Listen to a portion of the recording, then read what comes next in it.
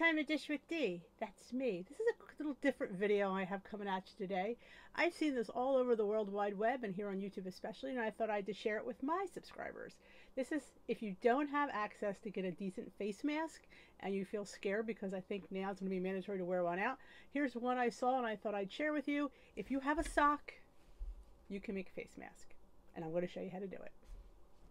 All right, so you get your sock, and you know, any kind of sock usually will do. I'm not really the best at this because, again, I'm just learning. So you get your scissors and you cut off the toe. And you could measure, it might be more accurate. We'll do that. And then we're going to cut across the top here. And these are clean socks. Old, but a clean sock.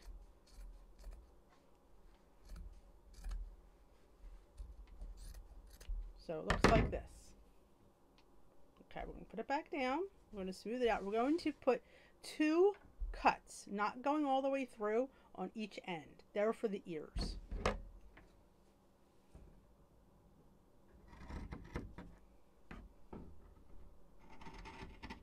See, I didn't go all the way down. I just did about, I'd say, 1/3 of the way. And then you open it up. These are your ear holes. Then you flip it around. Now, what you could put in here is up to you and what you have. Some people put a piece of paper towel, just fold it in thirds and lay it here. I also have a coffee filter, and you could place it in here like this. You take it up, place it over your, take the glasses off, place it over your face.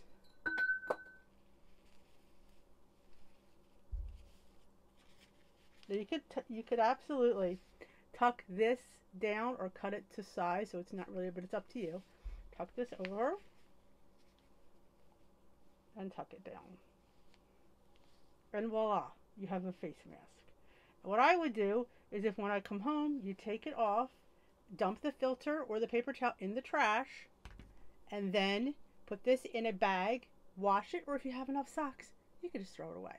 That's up to you. But like I said, if you don't have a filter, you could also use, like I said, a piece of paper towel. It gives you a filtering technique. You also could use a vacuum bag if you have one. I only had a couple, so I didn't really want to waste a vacuum bag because they have filtering bags.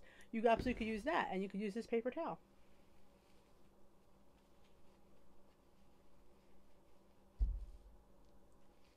This way, when you go into the store, you're protected somewhat, and the person who you're with is protected. Now, you could do, like I said, you could probably use a sweat sock, a longer tube sock. You would just have to cut more down. I would suggest measuring between ear to ear, so knowing how much sock you need. That might be the best bet. But I had fun with this, and I made about 10 of them. Again, who doesn't have tons of old socks?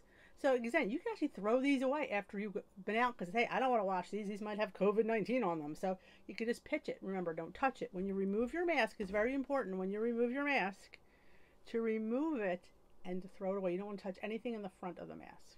But that's a quick little tutorial. Like I said, I've done several. Just to have something quick, because like I said, if you don't know somebody that makes masks and you're afraid to go out because we do need to get things and you want to feel protected, is it 100% effective against the virus? I don't think so, but I think it's a barrier, and it helps protect the person from you and a little bit for you from the person, especially when you put a filter in it. I think it definitely helps, but it's better than nothing, I always say.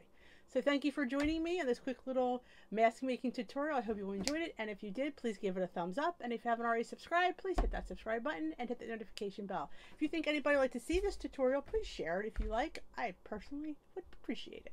Thank you. Have a great day. We will dish another day.